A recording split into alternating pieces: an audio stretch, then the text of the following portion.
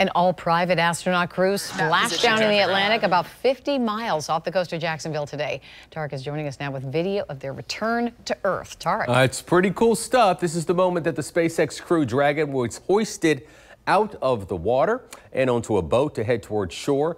We want to bring you that moment. It splashed down in the Atlantic, not far off the coast of Jacksonville.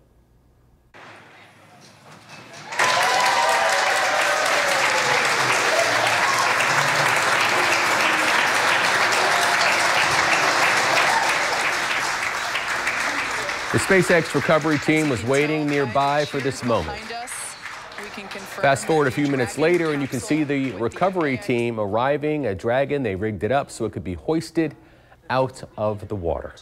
And here was that moment, officially out of the water and put onto the recovery vessel. You can see the hatch in front there. That is where the crew will come out. But first, the cabin pressure had to be equalized with the outside environment here on Earth.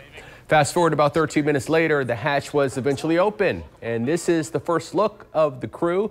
They gave the thumbs up. There were lots of smiles, lots of cheers on board.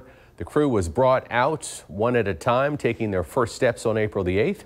The Axiom crew spent time at the International Space Station doing experiments on heart health, on aging, and also experiments on stem cells. Now, this was a private astronaut crew commanded by a retired NASA astronaut along with a real estate investor as the pilot and a Canadian investor and former Israeli fighter pilot as mission specialists. The next team of commercial crew astronauts is preparing for launch called the Crew 4.